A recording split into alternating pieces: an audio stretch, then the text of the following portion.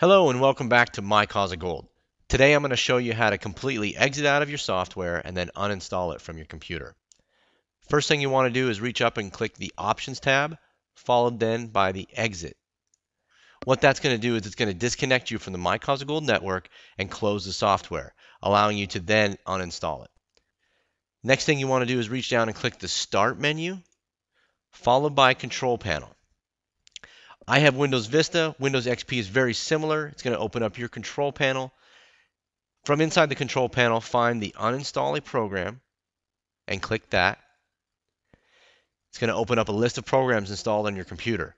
As you can see, I have quite a few here, so I'm going to scroll down to the M's. It's in alphabetical order.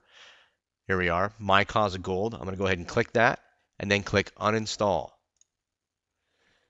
That's going to start the uninstall process.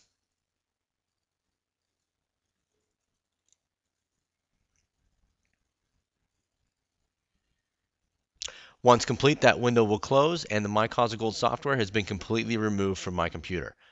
When I'm done, go ahead and close the control panel, and that's it. Once again, thank you for visiting mykazaagold, the only place for truly free and unlimited music downloads.